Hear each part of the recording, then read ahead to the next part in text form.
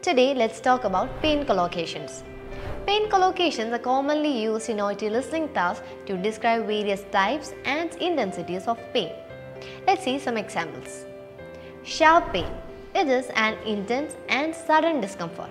For example, she experienced a sharp pain in her chest when she took a deep breath. Dull ache. It is a persistent low-level discomfort. He complains of a dull ache in his abdomen after eating too much. Throbbing pain. It is a pulsating discomfort. The patient described a throbbing pain in his temples during the migraine. Radiating pain.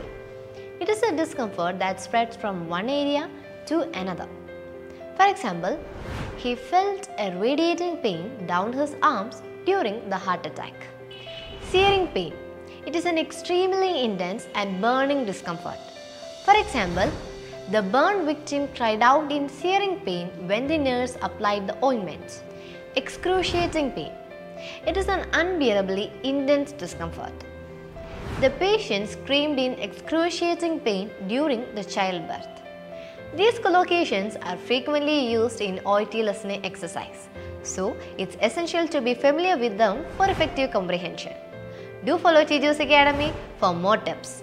ഉറപ്പാണ് വിജയം.